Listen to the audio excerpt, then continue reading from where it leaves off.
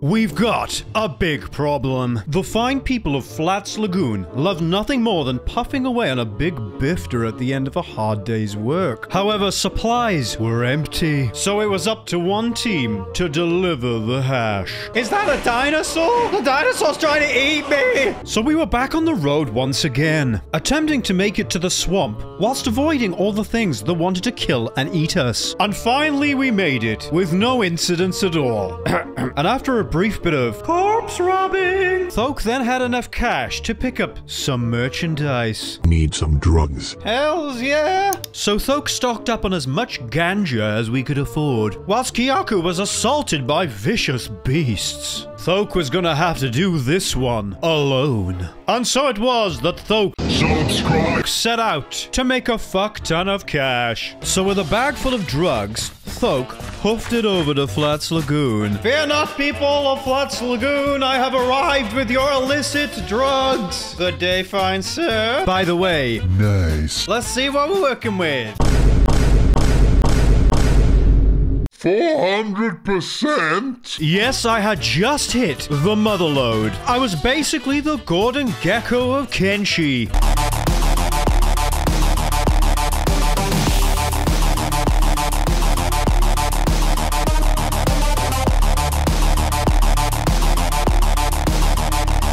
Yes, I was absolutely flush with cash and decided to treat myself to a meat wrap. Delicious. And as Thoke and Kyaku shared a joint Kenshi bank account, Kyaku was then able to purchase even more drugs.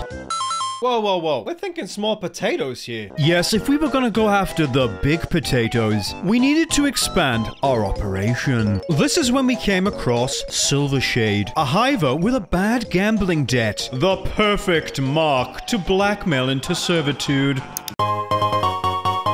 And so, with the new drug mule in tow, Kyaku headed for Flats Lagoon to turn in the second batch.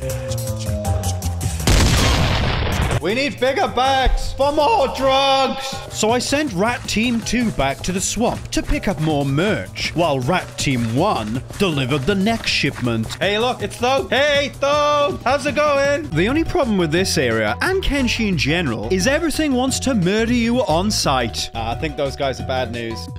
What? What the fuck is that? Finish him!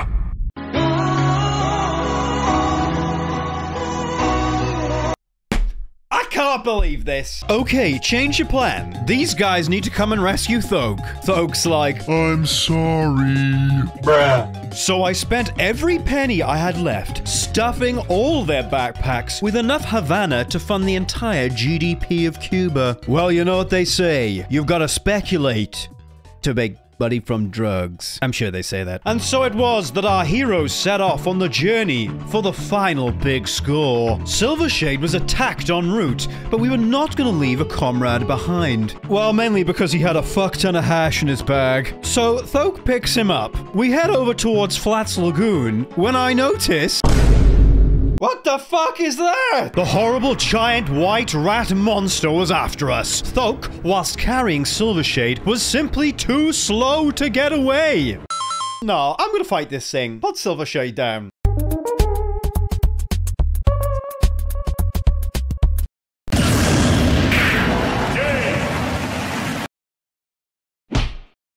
And of course, Kyaku had to come rescue them both, again. But finally, on the dawn of the next morning, we arrived to make a load of cash. It was at this point I realized you could put people in beds and they would recover quicker. A revolutionary idea. Thoke looks like he's contemplating his life choices. We sold the drugs. I then decided to treat Thoke and Kyaku to some actual armor and spend a bit of cash to expand the team. Ooh, yeah, sure. Few beaks tried to have a chomp at me, but I gave them a knuckle dust witch right in the nose. Yeah, you want me on your team, eh? Well, these fists don't come cheap, rookie. You want raw power? You're gonna have to pay for it. 9,000 cats. Dig it. Hey, this guy has some pretty good stats. And I mean, he looks like he could handle himself in a fight. And so we set out to establish the rat base. We had only just left Flats Lagoon when we came across these wandering Tekken characters.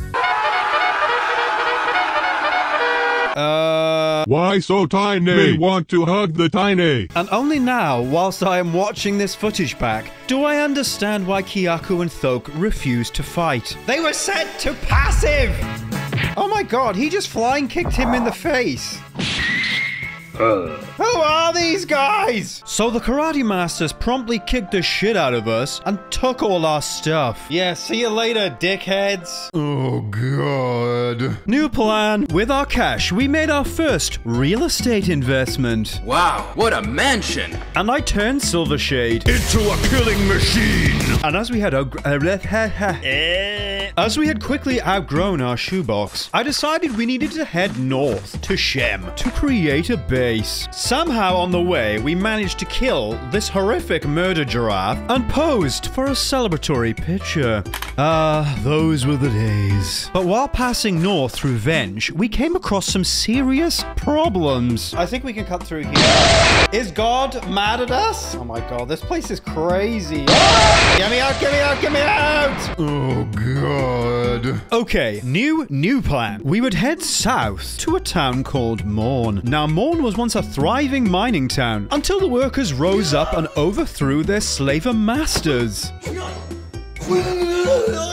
And is one of the most dangerous, non-hostile towns in all of Kenshi. As soon as we arrive, the barman instructs us to stay away from the big building in the middle of the town. Yeah, right. Adventure awaits. Thoke, the master rat, quickly picks the lock. All right, where's the treasure, boys?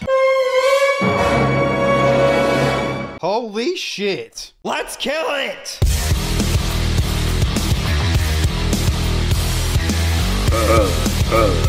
He tore his leg off!